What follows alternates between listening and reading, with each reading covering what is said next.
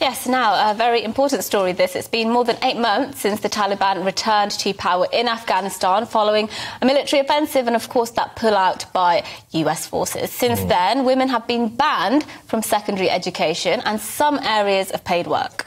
Well, and now the Taliban has ordered all Afghan women to wear the full veil, the burqa, at all times. So the blue burqa was a global symbol, wasn't it, of the Taliban's previous regime, very oppressive regime, in the 1990s. With its introduction now announced by the Ministry for the Propagation of Virtue and the Prevention of Vice on Saturday, so obviously everything. I mean, it does sound Orwellian, really, doesn't it? You could well, it is more Orwellian than that. This all-male ministry replaced the country's Ministry for Women in August 2021. Well, we're delighted to be joined now by Nargis Nehan, a former Afghan politician, former Minister of Mines and Petroleum as well. Thank you so much for joining us to speak about this. Many of us in the West will not be surprised at this news because despite the fact the Taliban said, actually, we're going to run the country in a reformed way, women will have more rights, people who know what the Taliban are like knew this would happen. Did you know?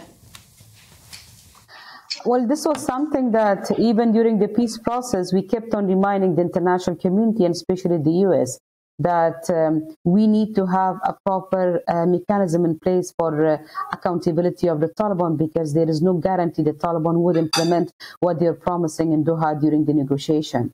Unfortunately, the peace process was rushed.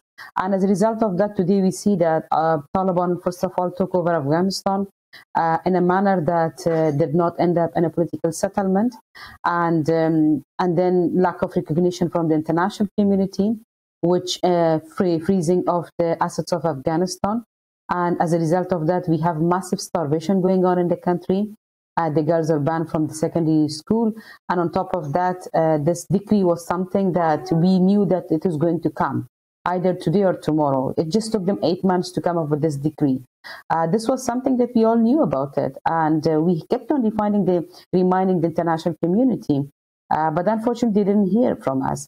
And today, the Afghan women are paying the highest price for the lack of responsibility and irresponsible negotiation, peace deal and withdrawal of the international community.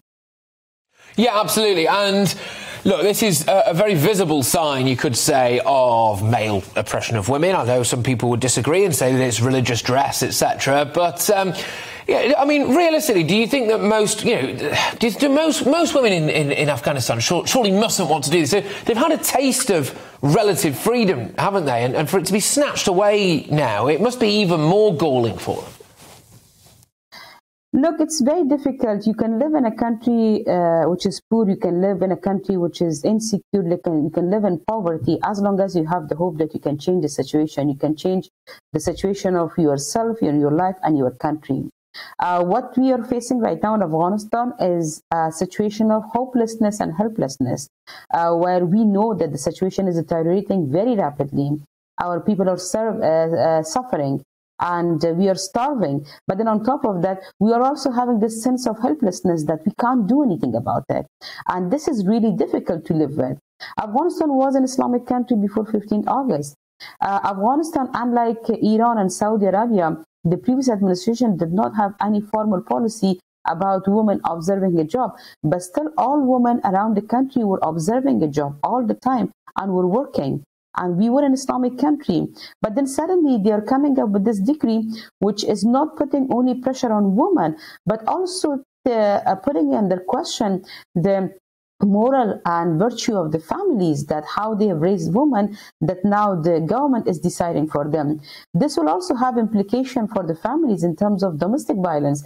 Imagine in this situation, the decree that they have issued, a young brother of 8 years old can question his sister of maybe 20 or 30 years old and saying that, oh, you have not observed the job properly and I'm going to be held accountable on this. So I don't allow you to wear this or that or go here or do what. Same thing goes with the son with the mothers. The mother can now, the sons can control their mothers based on this decree, because they have held accountable the male members of the family, not the woman, if the woman are not observing the job that they have explained it. OK, look, I'm just going to ask you this because we get a lot of emails in about this from members of the public, OK? So I just want to hear from you. You obviously know Afghanistan incredibly well and you know the population incredibly well, former minister, of course.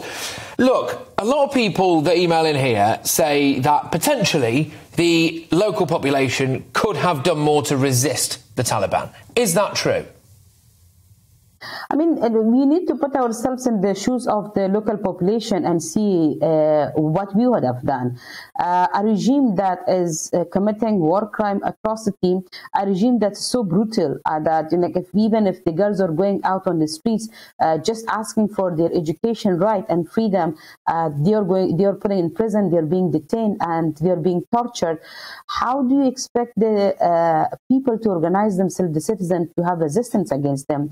But look, despite all these fear that people are having from the Taliban, despite the experience that they have with the Taliban, but still so many girls are going out on the streets and they are raising their voice. Those of us who are in exile outside the country and those of us who are inside Afghanistan, we are constantly raising our voice. Even today, I'm sure you will come across many videos in the social media that the girls have begun to organize themselves again, raising their voice against the new decree. The problem that we have is that we don't see any ear listening to us inside the country and as well as in the international platform.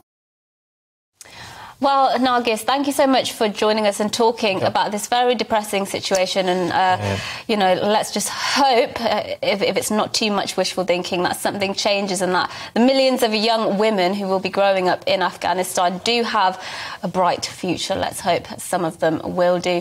Nargis Nehan there, a former Afghan politician and former Minister of Mines and Petroleum.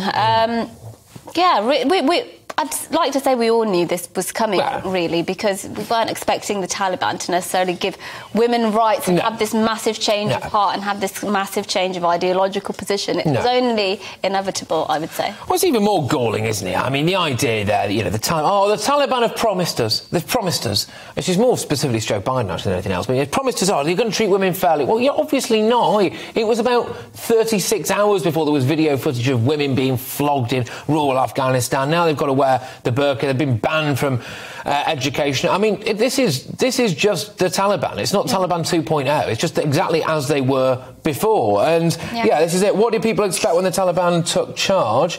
We have seen the condemnation of Putin rather than the appeasement by the West. But it can't bring itself to condemn a medieval religious system. This is from Tony. I think that's Ant. Sorry, Tony. But there you go. And I think it's interesting, isn't it? Really, it's all gone very quiet about Afghanistan, and I'm a bit annoyed about that. I suppose we're dealing with another. Well, there's a lot going on. Lots happened. The pandemic was going on, and the cost of living is now going on. The war in Ukraine. So I think it has just fallen down on the agenda.